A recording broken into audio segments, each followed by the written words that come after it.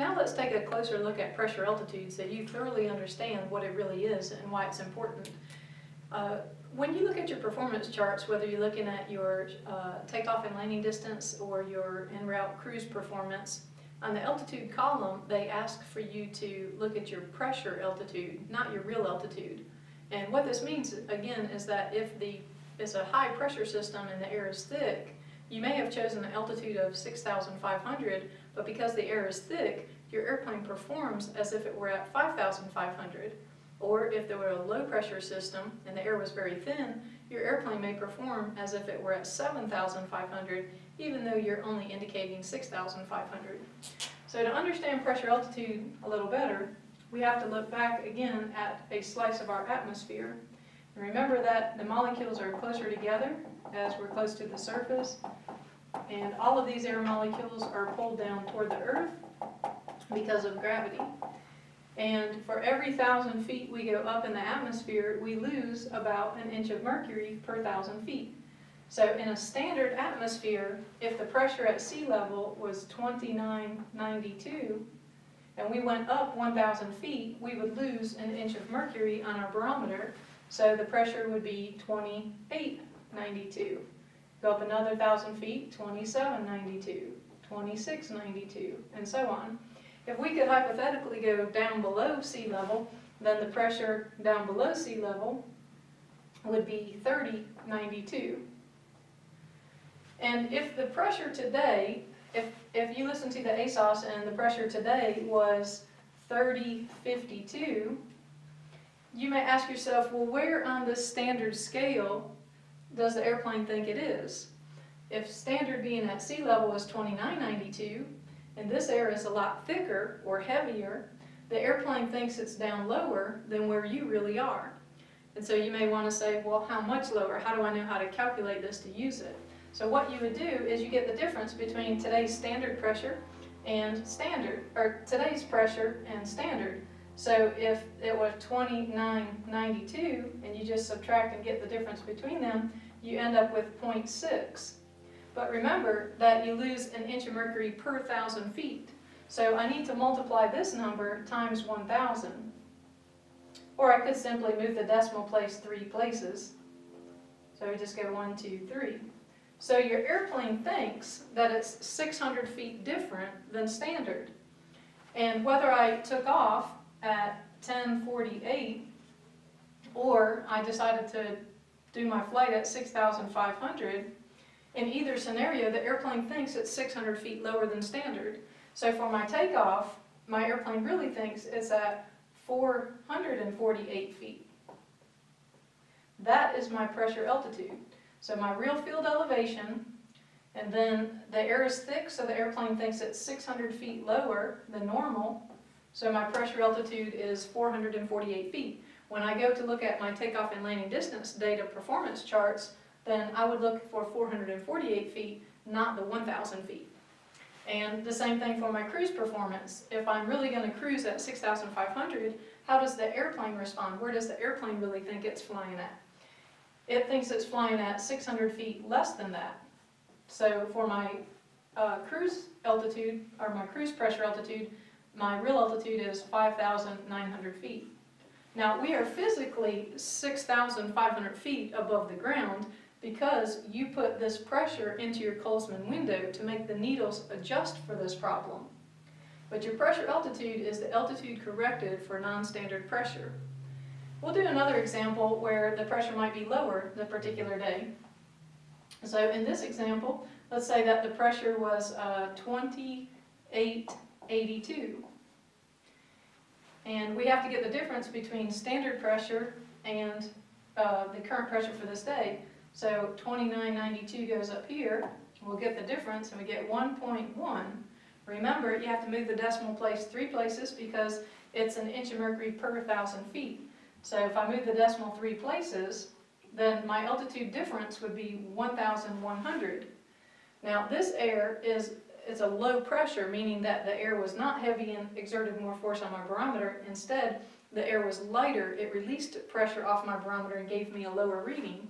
So that means that the air is very thin. If the air is thin, the airplane thinks it's up higher than where you really are. And how much higher? In this example, 1,100 feet higher. So my pressure altitude for my takeoff, instead of being 1048, I would have to add my 1,100 to that. So my pressure altitude for my takeoff would be 2148. And for my cruise, instead of being at 6,500 feet, I would have to add the 1,100 feet to that, and I would get 7,600 for my pressure altitude for my performance chart. So you can see, just because the pressure difference, one instance the airplane thinks it's closer to 5,000 feet, another day the airplane thinks or performs as if it's up past 7,000 feet. So understanding how to calculate pressure altitude is very important. Now that you understand how to calculate out your pressure altitude, let's see what happens if you performed a flight and did not correct your altimeter setting while you were flying along. Let's say, for example, that you were departing from Golf Mike Uniform, this airport, Greenville, and you were going to perform a flight toward Atlanta. And in Greenville, the altimeter setting was given to you as 3052. Now, when they give you the altimeter setting, they give it to you in relation to sea level. So 3052 for that particular day starts at sea level. It's as if they drilled straight down through the ground 1,000 feet till they got to the ocean, and they weighed all of the air molecules, and that was the weight of those air molecules. And this works like a sliding scale. Remember, as we go up 1,000 feet, we no longer have to weigh those air molecules, so on average we lose an inch of mercury. So at 1,000 feet, the altimeter would be 2952, and then 2852, 2752, 2652, and 2552. Now, just to be sure that you don't get confused about this, you don't continue to change your altimeter as you climb. You set it originally for field elevation. You set it originally for the current pressure in relation to sea level. It read your field elevation, and that as you climb, the needles increase. But as you do climb, the pressure drops about an inch of mercury per 1,000 feet. So on your way to Atlanta, in the meantime, had a lower pressure. Let's say that their pressure given for that particular day was 2952.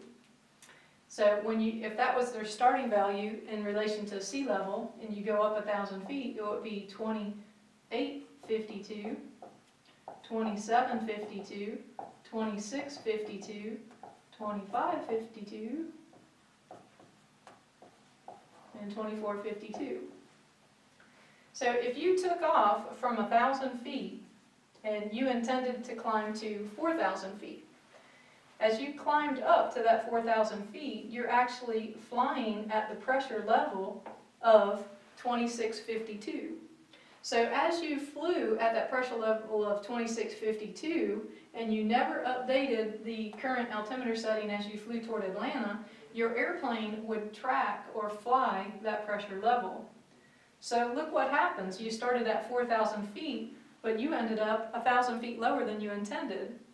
So your memory aid that they use is if you fly from high to low, look out below, meaning that you started at a high pressure and you failed to put in your new altimeter setting when the pressure dropped, so your airplane ended up lower than where you're really supposed to be. So high to low, look out below. Let's say we did the reverse.